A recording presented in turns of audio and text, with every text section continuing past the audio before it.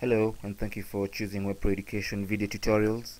And today I'll show you a simple method to connect your YouTube account to your Twitter account.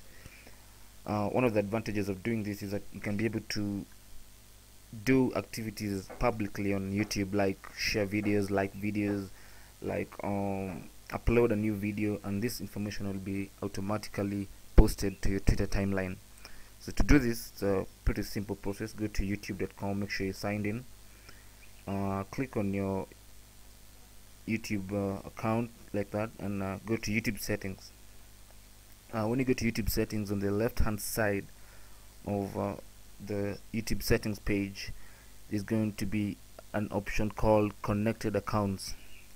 So you're going to click on that, and it will give you two main options, Facebook and Twitter. So to connect your Twitter account, just click connect, and YouTube will ask for permission to access your public Twitter profile. So authorize Google to use your account, then you going to authorize the app like that, and then you can see it's already connected. You can see Chris Monu Twitter within your YouTube account. You can always disconnect your account or disable activity sharing from YouTube directly to Twitter.